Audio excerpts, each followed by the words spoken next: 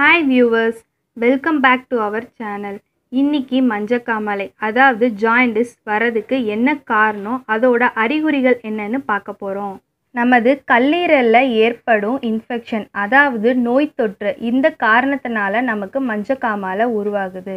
கல்லீரல் தான் நம்ம உடல்ல உள் உறுப்புகள்ல பெரிய உறுப்பா இருக்கு.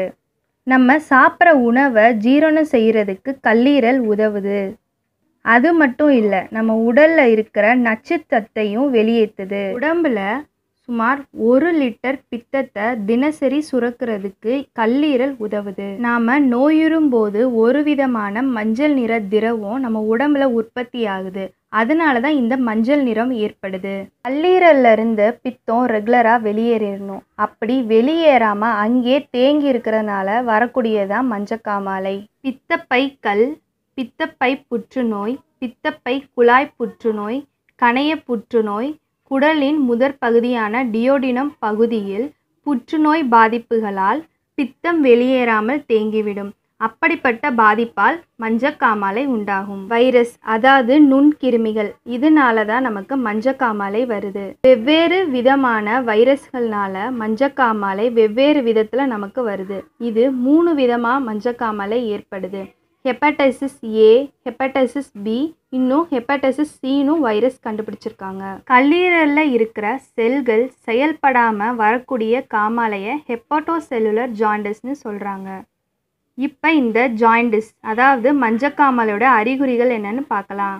மஞ்சக்காமலை ஏற்பட்டிருந்தா முதல்ல தலைவலிக்கும், குமட்டல் உண்டாகும், உடல் ரொம்ப அசதியாக இருக்கும், ஜுரம் வரும், தசைவலி, மேல் வயிற்றில் கனம், சில நேரத்தில் வயிற்று வலிக்கும், மலச்சிக்கலும் உண்டாகும். இந்த அறிகுறிகள்லாம் ஸ்டார்டிங் ஸ்டேஜில் இருக்கும். மஞ்சக்காமலையோட அறிகுறி முழுசாக தெரிகிறதுக்கு 1 வாரம் ஆகும்.